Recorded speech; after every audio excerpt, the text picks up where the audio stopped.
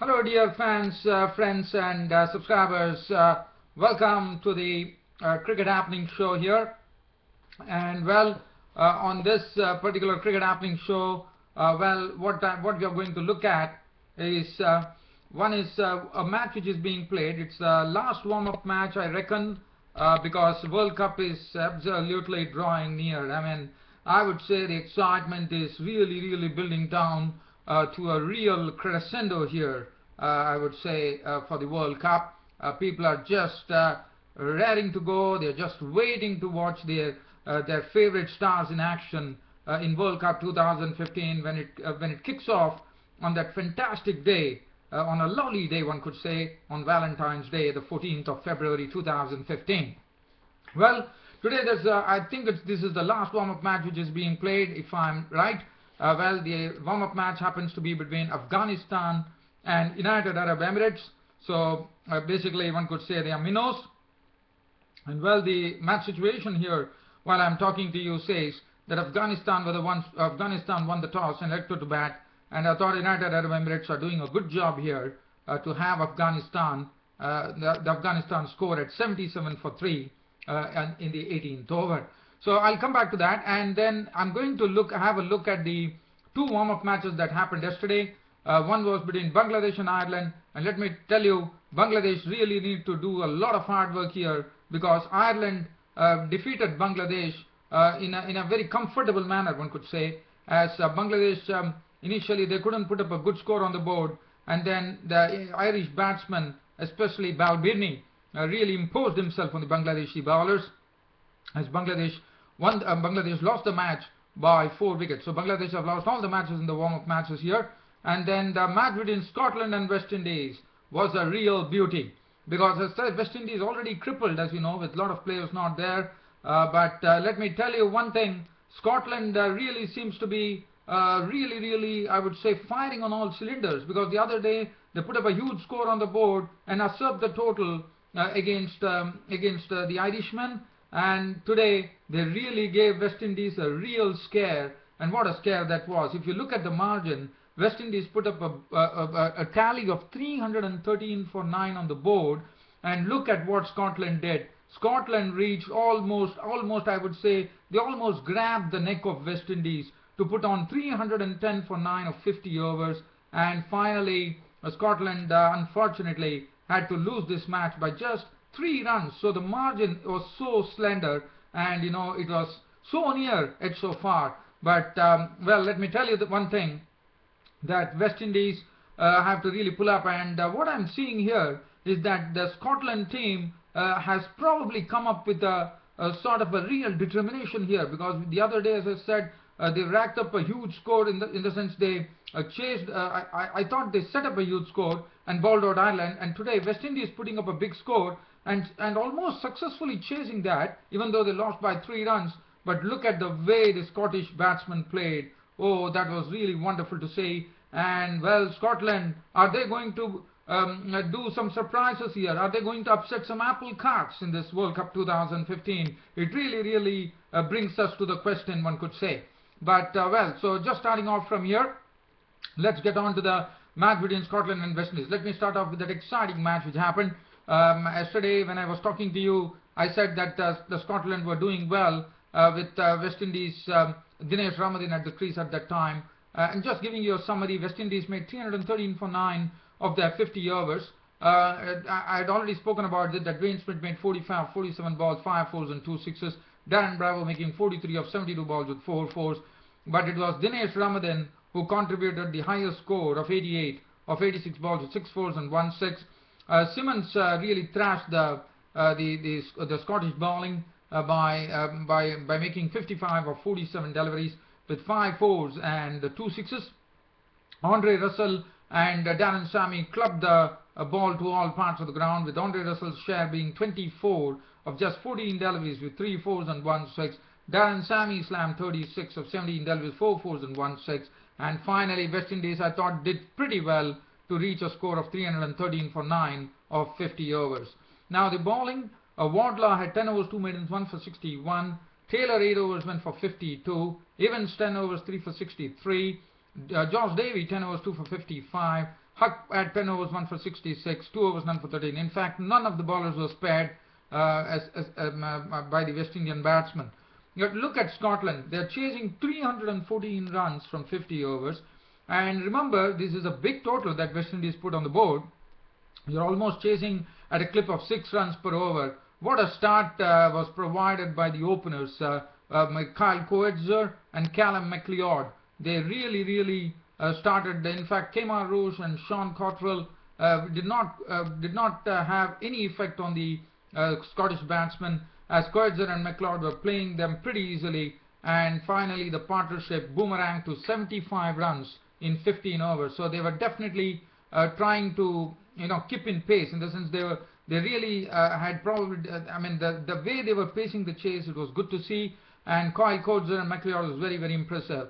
And then finally McLeod was out for 32 of 39 balls with 5 fours, but it was Kyle Coetzer still there in the middle and also spanking a lot of boundaries, and he was playing a fine hand there, was holding the innings there. Gardiner was out for 7 of 17 deliveries.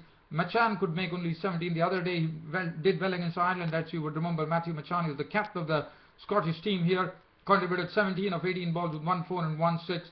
Coleman made 34 of 35 balls with 3 fours. And then even though they were 104 for 2, 124 for 3, and they 124 for 4 when Coetzer departed. Now Coetzer was the highest scorer, contributing 96 of 106 balls with 14 fours.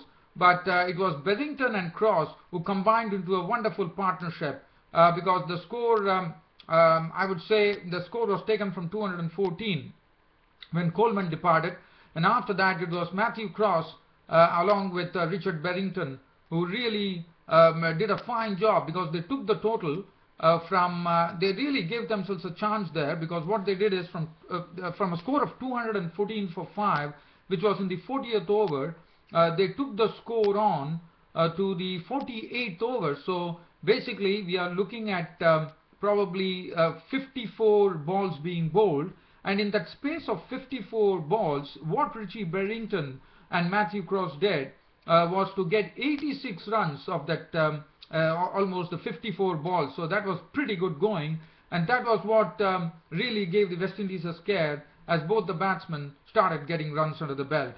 Bedington and then finally it was a relief for the West Indians, as Matthew Cross was out for 39 of 31 balls with 4 fours, but Bedington continued his continued, but well, he could go only as much as 66 was concerned out of 44 balls, 6 fours and 1 6. And then finally the match really came down to the wire when Bedington departed with a score on 302 for 7. And finally it was 302 for 7 was the score, and that particular over which was bowled by Russell was a good over, because what he did is he kept the runs down, and the score was 302 for 8 when Taylor departed in the final ball of Russell's over for naught. The score at 302 for 8, and after that the 50th over started, and then the 50th over was given to Kemar Roach. So Kemar Roach, it was 14 runs of 2 overs for Scotland to win, and then finally as the match came down to the wire, it was left with the final over, and the final over was entrusted to Kemar Roach. And Kemar Roach, well, he leaked 8 runs of the I would say in the first initial deliveries, then but after that I thought he gave away 5 runs of the first 3 balls that he bowled at the 50th over, and then finally when the match, I mean they went all the way down, but one has to credit Kemar Roach.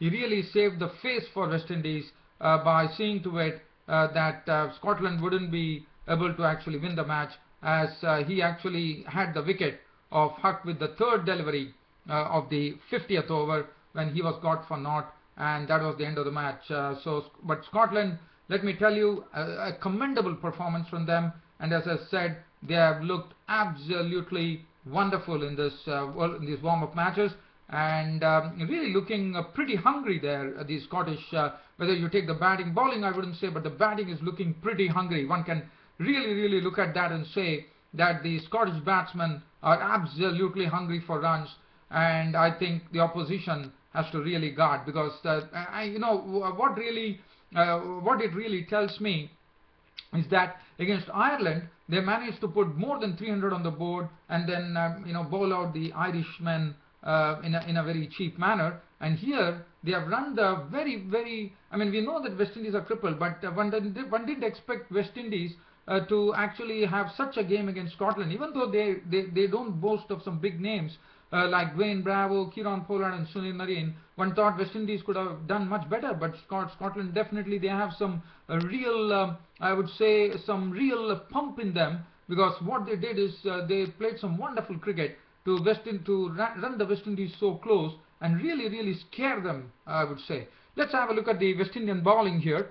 Kemar Roach, 8 overs, no maiden, 2 for 59. I thought he was the one who saved the face for West Indies, bowling that 50th over when 12 runs were there to defend, when he picked up the final wicket of R. Huck. What a relief that would have been for Kemar Roach. Cottrell, 10 overs, 1 maiden, none for 73, was taken to the cleaners. Andre Russell, 8 overs, no maiden, 2 for 32. Sammy, 3 overs for 21. Suleiman Ben, I thought, did a fine job of giving away 47 runs and picking up 2 wickets. Samuels, 4 overs for 23, but Nikita Miller was costly, 7 overs, 1 for 49. Match ending, but I think Scotland would be pretty proud of this effort, as they only lost the match by just 3 runs to the mighty West Indians. Well, from here I'm going to take you on to the other match, which is Bangladesh and Ireland. Well, Bangladesh were definitely some very good exhibition of bowling from the Irish bowlers, I thought, because if you look at the score, Bangladesh were all out for 189 in 48.2 overs.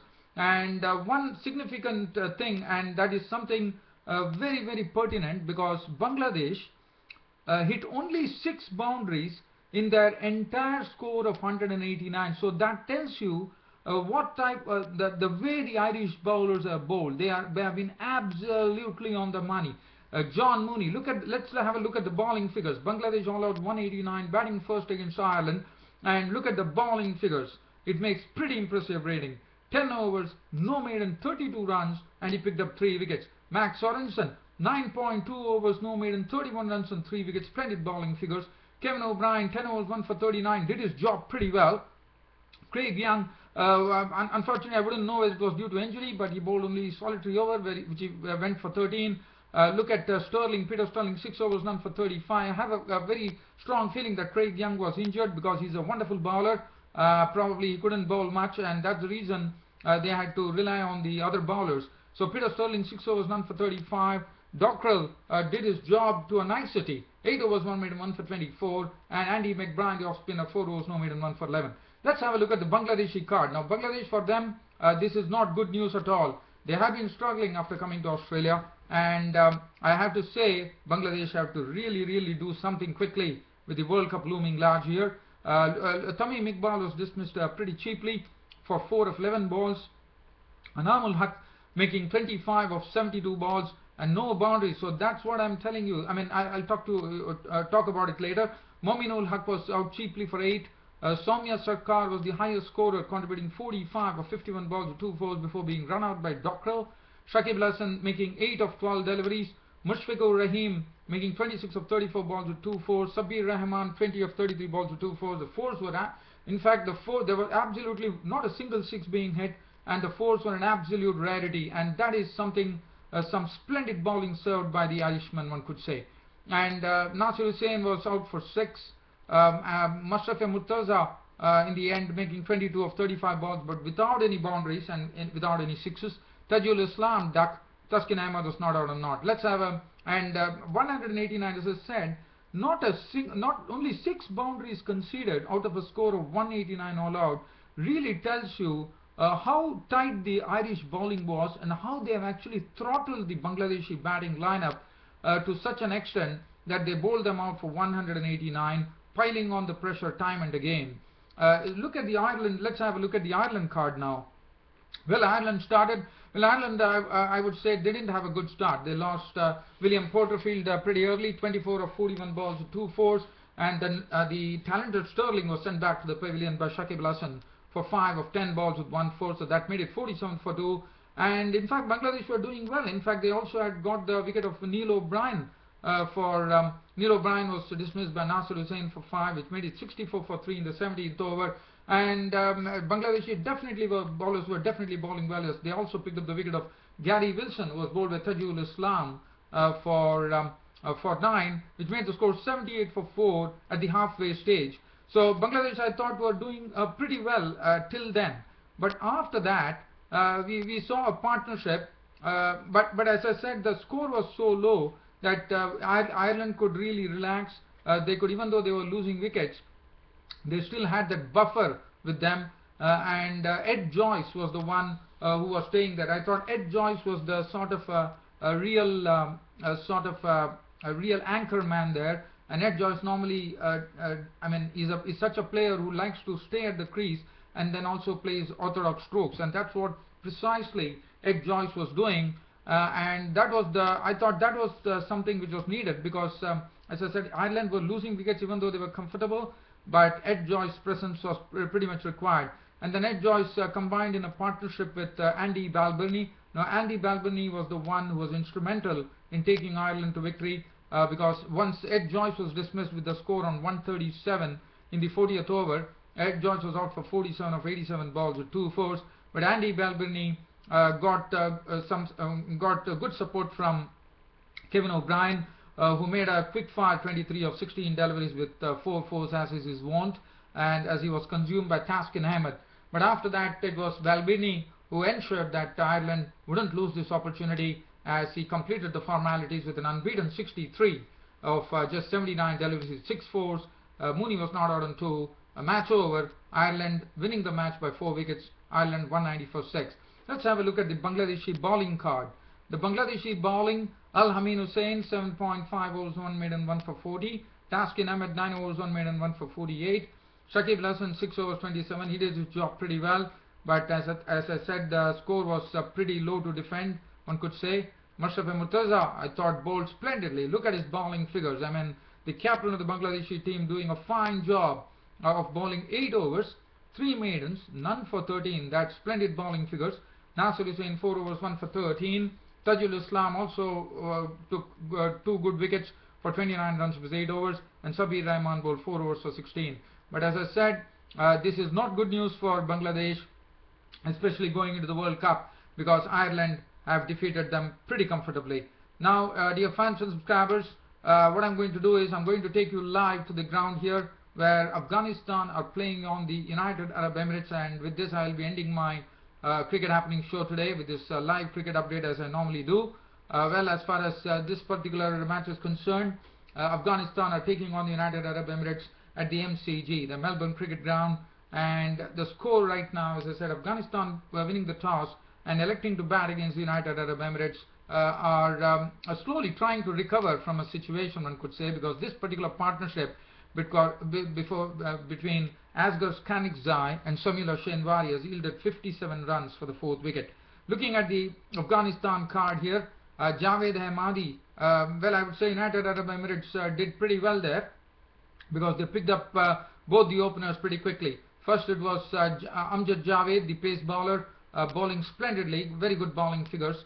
He got him caught by Swapnil Patel, the wicketkeeper, for 12 of 17 deliveries with 2 fours. That was the first wicket to go for the Afghanistanis. And then the second wicket, the talented, the baby of the whole World Cup 2015, the baby player, one could say, is Usman Ghani. He's just 18 years of age, and today he was run out for 11 of 17 balls with 1 4, made it 25 for 2. And when the score was taken to 50 by Nowroz Mangal and Asghar Kanikzai, Nowroz Mangal himself succumbed, as Amjad Javed was looking pretty sharp today when he picked up his second wicket, when he picked up Nowroz Mangal for 16 of 17 balls, 2 fours and 1 6, which reduced Afghanistan to 50 for 3.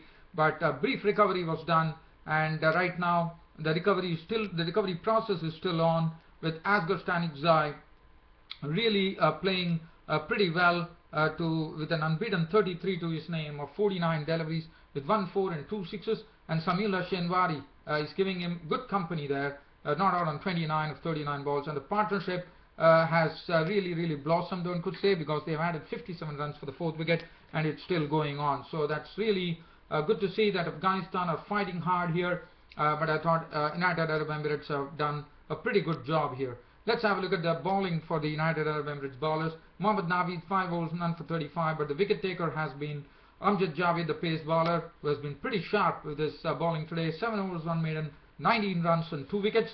Kamran Shehzad bowled 6 overs for 34. Mohammad Takir has been impressive too, 4 overs for 14. And Krishna Chandran has bowled 1 over for 5 runs. So that's the match situation here.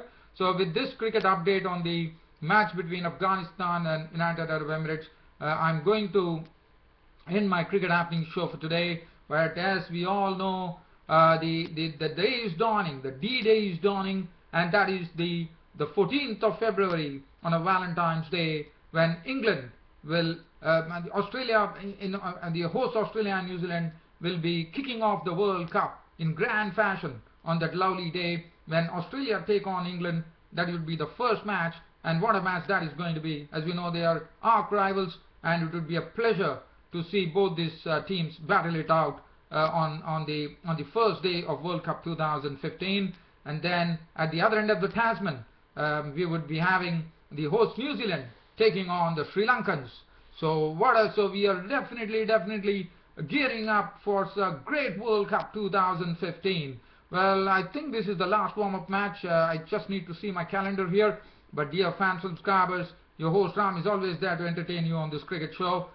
Thanks for your company as always. Thanks for your tremendous support to this cricket show. Your host Ram would like to say goodbye today. Goodbye for now. Goodbye and good night from host Ram Studios here in Toronto. Thank you.